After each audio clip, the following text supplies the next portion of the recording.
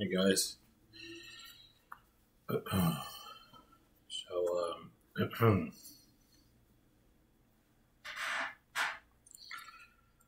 here with Title Tuesday.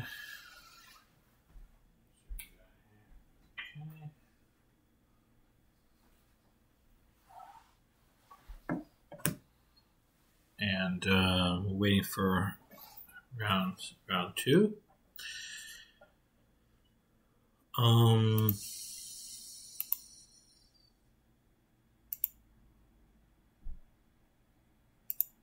Show you guys what the round one was. Got a chance to put it on stream. It was a short game actually. Yak attack. Show you very quickly. He got the square in the center, then we got it back. The knight's hopping around on light, trying to get back that pawn. Castle quickly. Got the pawn. Now we have the golden dark square bishop. Golden dark bishop. And bishop very strong. He opened things up, but now our dark bishop is more active. Okay, well, we have our game starting here.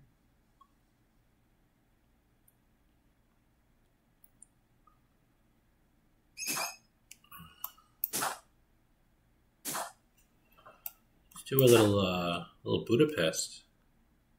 A lot of Budapest in this Title Tuesday.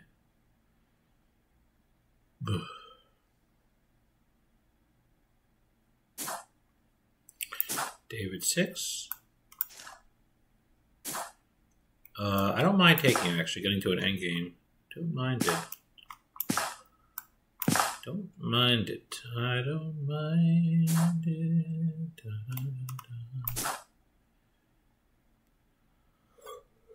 Gotta kick her out.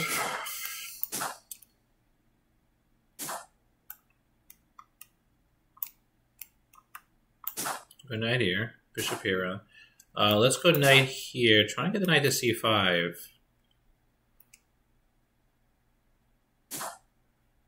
Wow. I think we just go f6, right? Wait, this is interesting now. Take f6, no?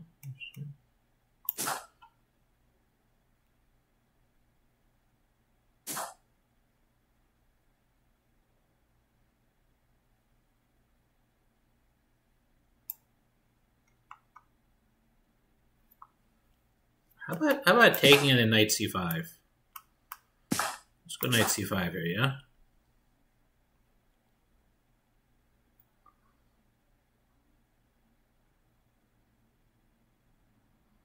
Trying to put pressure on that c4 pawn.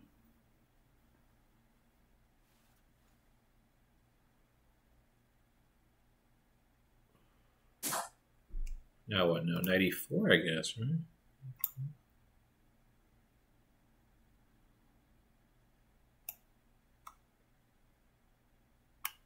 Let's go knight e4. Let's see it through. Knight e4 looks fine, and now what? Now bishop c5, I guess.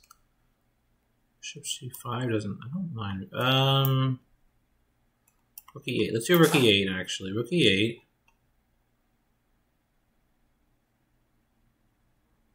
If he takes here, we have b6. Lock him up. Now we have bishop b4. Bishop b4 is really good. Yeah. Getting the momentum. A lot of momentum things here. It's a lot about the momentum. Okay, now we go here. Now we go, let's see, bishop f7, I guess? I guess, right? Trying to get the pressure on the bishop. I feel like bishop c5 is fine. Bishop c5. Get our knight to c5. Bishop d6 actually was probably the best. Yeah, bishop d6 was good. Ooh. We take knight c5.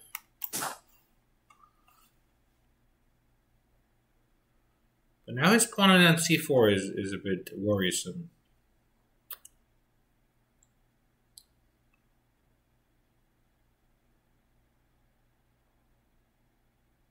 some cases of knight b3 check.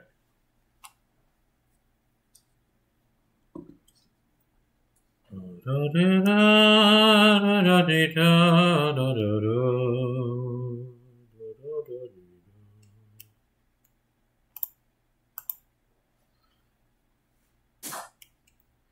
we got here? Rook David 8.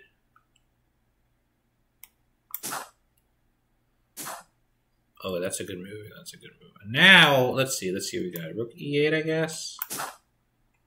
That's all right.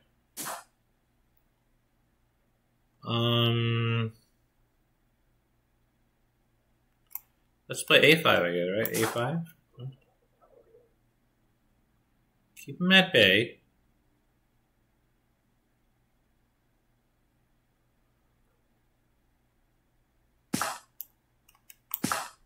I guess, right? You make a rook d1. Rook d1 is... how would we be doing there? Okay, let's see. Hold on. Now, let's see. Now, let's see. Bishop h5, I guess? Bishop g6, maybe?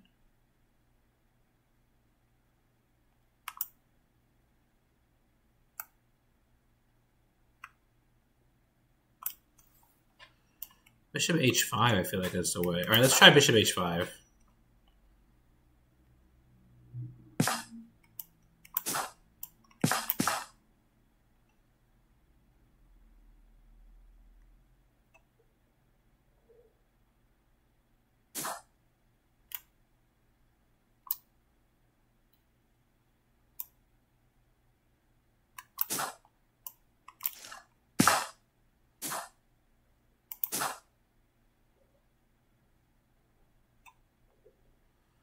I'm not playing sharp enough. This is not good. Not good. I'm not playing sharp enough. It's alright.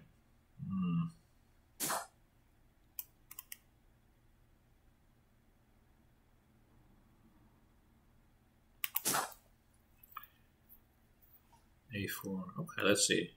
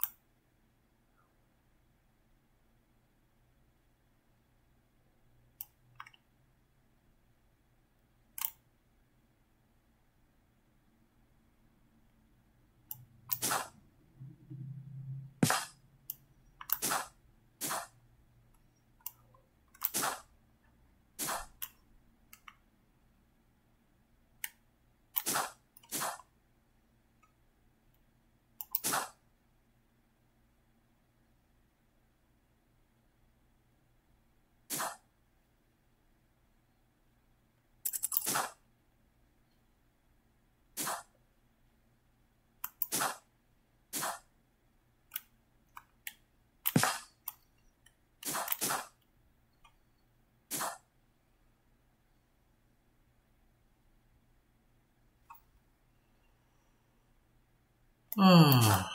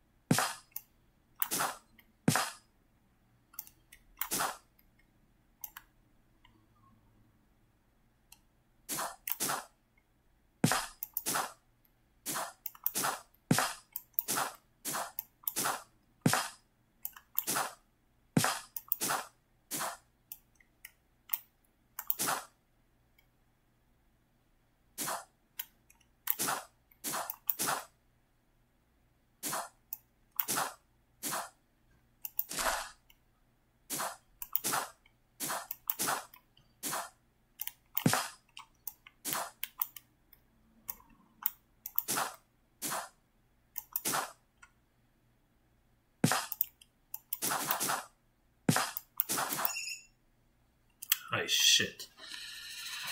Oh my god. What a crazy. Oh my goodness. This is a crazy game. I don't know. We really butchered the opening. And, alright. See if we can get the Twitch on the phone.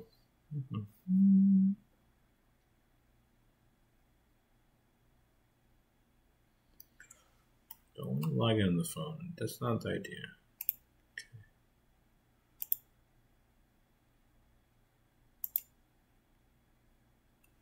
Okay.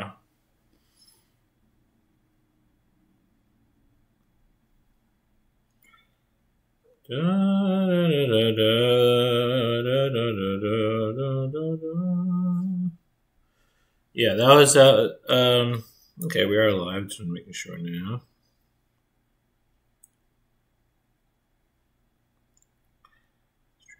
How do I do this?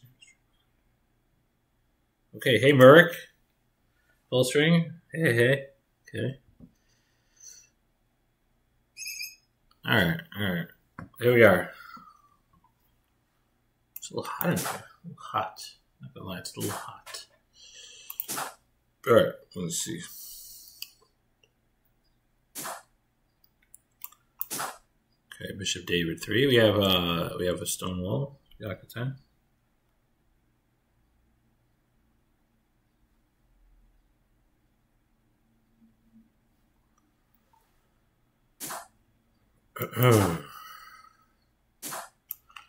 Done a lot of work in the Budapest last week or two, making some really nice headway. We have a couple chapters. Going to be the meat and potatoes chapter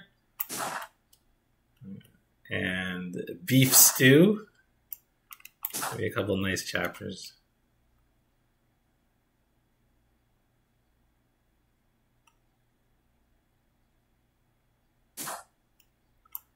Okay, Queen E1, here we are. Yeah, let's get that knight to E5. Let's hop right in there.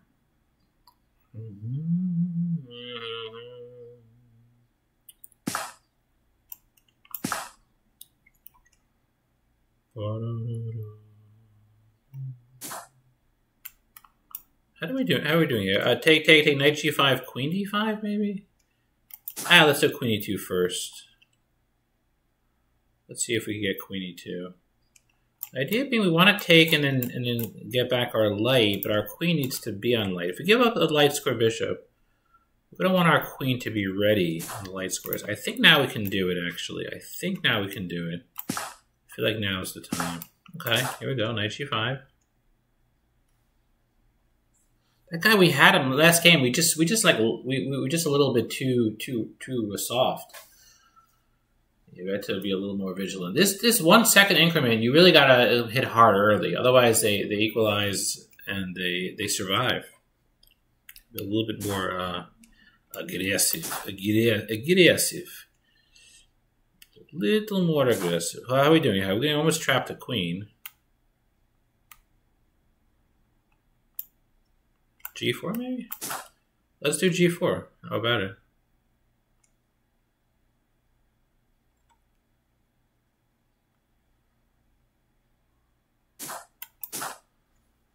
Okay, we'll get that. We'll get the pawn. Yeah, right. The pawn's on light. What are the pawns acting as? What do you guys say? Full string. What do you say? Was the pawns acting as mini bishops? David. Wait, what are we doing here? We play David 6. Yeah, we just take.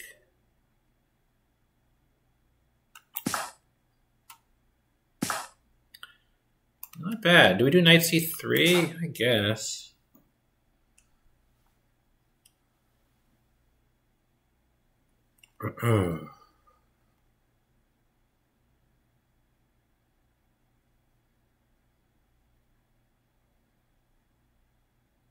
Rub a pawn.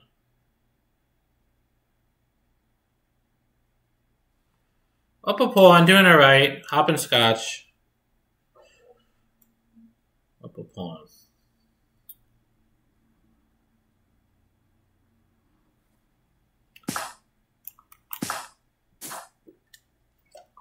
I thought I might consider that. We go bishop here. I want to get our golden bishop to work. I'll put our golden bishop to work. That's first things first. First things first. First things first. Put our golden bishop to work, right?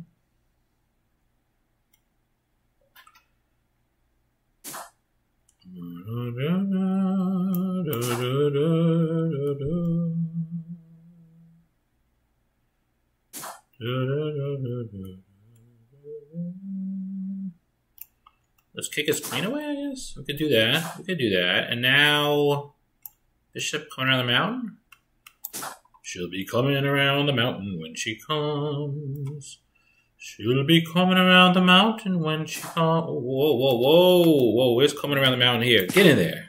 Ha, ha, ha. We pushed the pawn of Bishop David. I think we pushed the pawn, actually. I feel like pushing the pawn is the way. It's weird. The bishop, it blocks the rook, and the pawn's going through. Next thing we know, the queen's going to want to act as a light square bishop. You guessed it. You guessed it. You guys guessed it.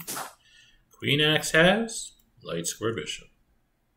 Why? You don't have a bishop. Do we go b7? Not yet. I don't think we do that yet, actually. Rook h1? I don't mind rook h1. I don't mind it. His rook is hanging. He might miss the rook. I feel like he's going to miss the rook. Maybe he's going to miss it. He doesn't miss it. Okay. We do have b7, though. Queen is a queen, no? I mean, a queen is a queen. Don't they say that? A queen is a queen. Wow. Wow, wow, wow, wow. Queen is a queen, no? Why every position feels retarded, feels crazy? Why every position we play feels crazy? Why is it? What exactly is going on here? Oh my god. Okay. G5. Now we trade queens, right? Crazy game. These guys are fighting. These guys are fighting. Not gonna lie, these guys are fighting, right? What do we got here? Queen here. So make sure no monkey business. Whoa!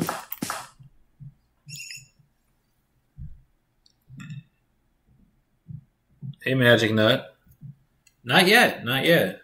I was gonna play in Vegas week or two, like 2 weeks ago. But I got caught up, had some stuff going on. I'm planning some things on the horizon. And some norms. Oh. Mina potatoes, yeah. Yeah, it's pretty cool. Mina potatoes. Okay, I'll give you guys a sneak preview. Hold on. Let me see if I can find it. Let me see. I have it written down here. I want to hear feedback. The 3 chat. Well, it's gonna be the Budapest. I don't know if you guys, some of you guys might be familiar. The Budapest for Jarowitz. I'll show you for Jarowitz. How do I do this? Analysis. Yeah. Let's say for Jarowitz. Let's say we're black, right? We're black. D4, knight f6, c4, e5. This is a sneak peek into Jarowitz. Knight e4. This is the Jarowitz of Budapest.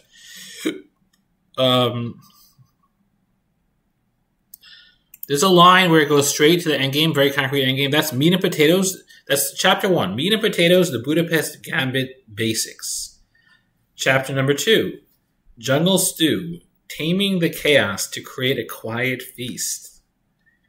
And then chapter 3, Gambit declines, where they don't take it. Let's say they don't take the pawn. A Gambit declines, serving up a solid defense. So that's what we're looking to do. Yeah, I hit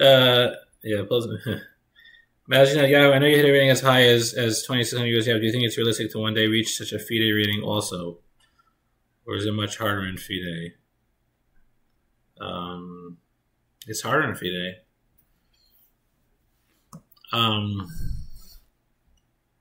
Well, you don't need 26 FIDE to be GM.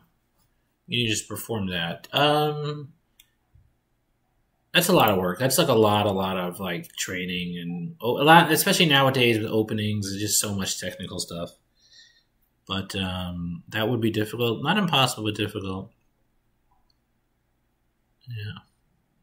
But the GM norms is just my own doing. I'm my own worst enemy in that. It's just to get in, tend to be choking in some tournaments. We'll get there. Okay, Magnus Carlsen is here, by the way. Magnus Carlsen is in this tournament. So we're 2.5 out of 3. Is that correct? Wait, what is our score? Let's hold on. What am I doing? Oh yeah, so we won the round 1. Then we drew, and then we won. That's fine. So we I actually kind of like the early draw. Looks out nice. Let's see if I can turn the air conditioner here. One second.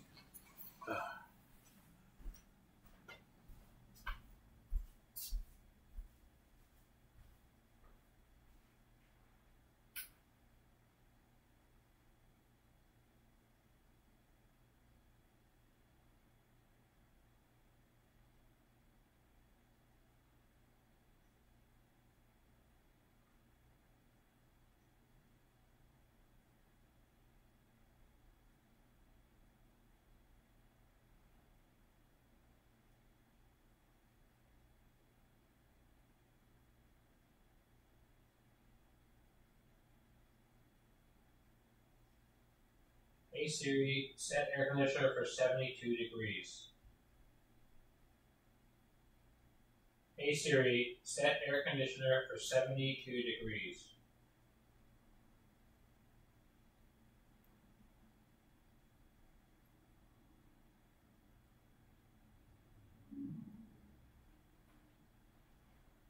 Okay, I'm not sure how to do this.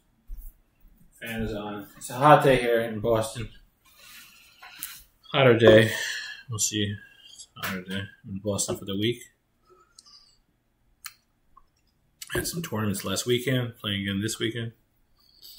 Hanging around. Me and my buddy Mark Esserman hung out a couple times. It's nice. All right, let's see where round 3 of 11. Next round starting soon. Let's see why. Okay, there's 2 more games going. Oh wow, look at this. This is Amon Hamilton as black. Rook and Knight versus Rook and Knight versus Rook. No, the other way. No, sorry. Knight versus Rook. Yeah. Tournament went well. It was a nice tournament. It was called it was here in the Boylston Chess Club. And if any of you guys are ever in Boston, my buddies run the Boylston Chess Club, and it's just a great club. It's amazing.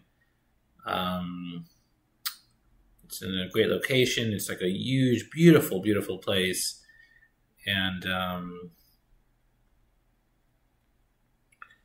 you know, I love it. Anyways, they ran this tournament on Saturday. It was Gladiators versus. Ooh. Oh, we're playing. We're playing. What's his name again? Dmitry Andreevkin. Cool. All right. These Title Tuesdays are tough. All right. Let's go B6. Dmitry Andreevkin, and it was basically 10 strong players versus 10 weaker players, and let's play Bishop E4.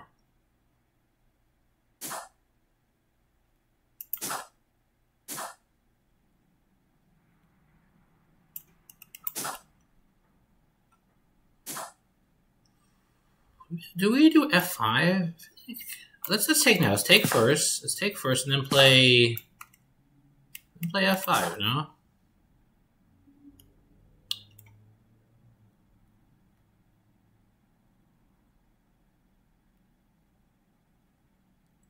And basically, yeah, the lower players basically they paid. It was a good chunk of change to enter the tournament,